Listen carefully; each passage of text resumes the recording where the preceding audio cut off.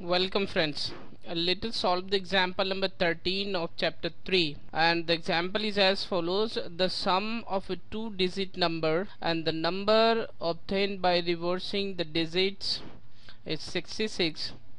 If the digits of the number differ by 2, then find the number and how many such numbers are there.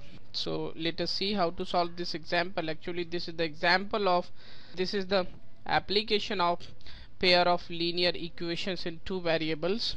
First of all, we shall let that the units digit and tens digit of the number are x and y respectively. This means the unit digit is x and the tens digit is y. Therefore, the number can be written as 10y plus x, because it's a two-digit number and this is the general form of a two-digit number, and the number obtained by reversing the digits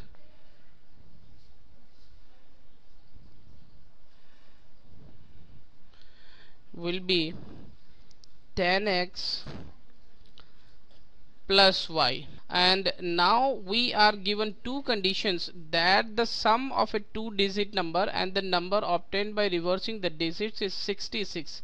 This means if we add the required number and the number obtained by reversing its digit, if we add these two numbers, this means if we add 10x plus y with 10y plus x, then we get 66.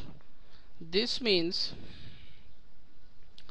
11x plus 11y is equals to 66. This means x plus y is equals to 6. This is our equation number 1, and we are given that the digits of the number differ by 2. This means there can be two conditions where x is greater than y. This means unit digit is greater than tens digit, then it will be x minus y is equals to 2. Let this is the equation number 2. It may also be possible that y is greater than x. This means tens digit is greater than the unit digit, then it may be y minus x equals to 2. So this is the equation number 3, and now we shall solve these equations by making pair of equation number 1 and 2 and equation number 1 and 3. So in case 1, we shall add equation number 1 and equation number 2. Then we get x plus y equals to 6, x minus y equals to 2. If we add these two equations, then plus y minus y will be cancelled. Then we have 2x is equals to 8. This means x is equals to 4. Now we shall put this value in equation number 1. Putting in equation number 1, we have y equals to 2. Therefore, the required number is 24, because y is the tens digit and x is the unit digit. And now we shall solve it for case 2.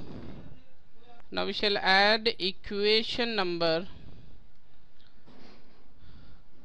1 and equation number 3.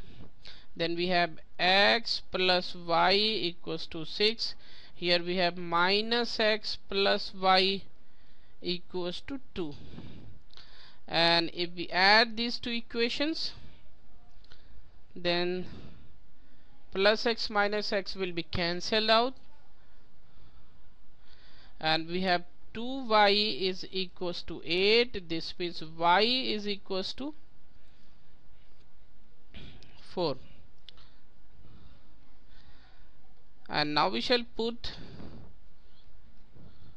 this value of y in equation number 1.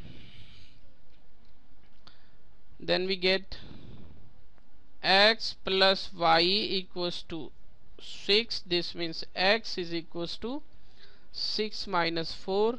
This means x is equals to 2. And in this condition, the required number is 42. So this is the solution of the question. Thank you.